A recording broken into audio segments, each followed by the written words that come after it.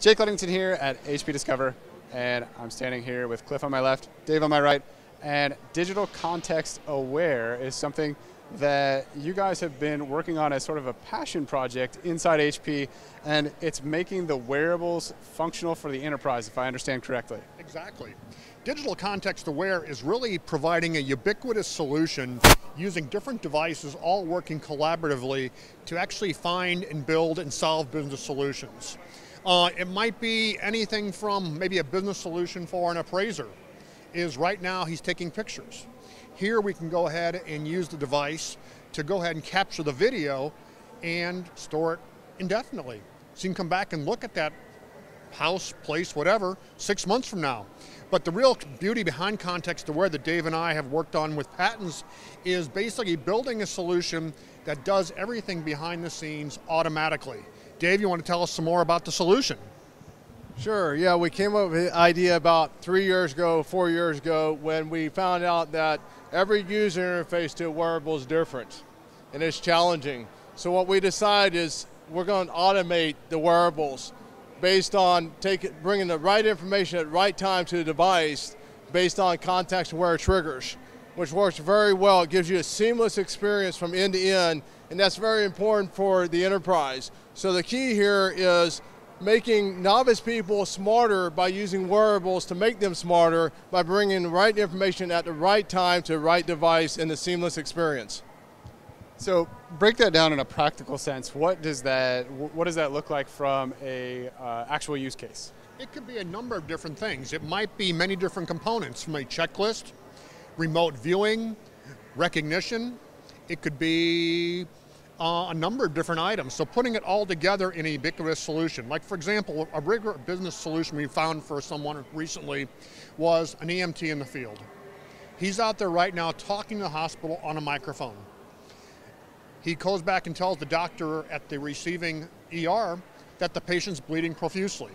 Now, what's that definition to all of us might be three different definitions. However, by wearing a wearable device such as this, he can actually send it back to the hospital with the real life video and seeing real time live what is happening and give a better triage, better diagnosis to the patient. And you look at, if we can save one life with this technology, it's well worthwhile. Yeah, Cliff, another use case that's very popular is the checklist use case. So we might have an individual that works in the enterprise that has 5 appointments he needs to go to. Okay, we know all about that individual, we know his schedule, and we can automatically navigate him to that first location without him touching the wearable. So we turn it on automatically, we navigate him there. Once he gets there, we know he arrives. We can notify on the watch that he's arrived. You've arrived at the right location and you're supposed to execute the CERN checklist. We then automatically turn on the checklist on the glass, and he's hands-free, installing something, maintaining something, doing a QA check, doing an office setup, no matter what.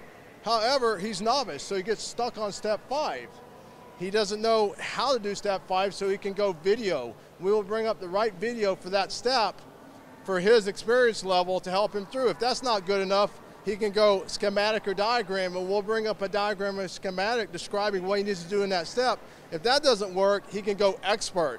When he says expert, we'll automatically integrate to a remote viewing platform called My Room, and it will come up and bring an expert up that's seeing exactly what he's seeing, hands-free through the glass, and he'll say, just switch this wire and that wire, and it should fix it.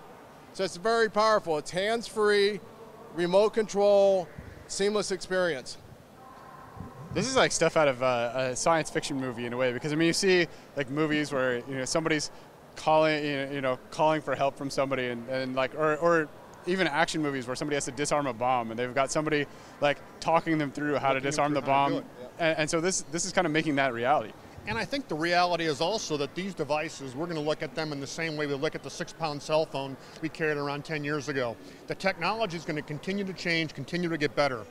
We've taken a stance at HP Enterprise Services Group of really being device agnostic.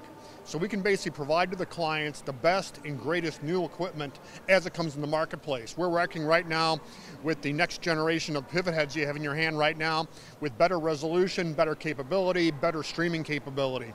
We're already in talks with other manufacturers right now in our lab to look, as they bring in the newest and greatest technology, we can bring it to the front line, because we really want to focus on what HP does best. Storage, building applications, security, and doing it and providing great business solutions. And that's what we're focusing on, not the device. When you think of it in the term of an iceberg, think of the tip of the iceberg being the devices.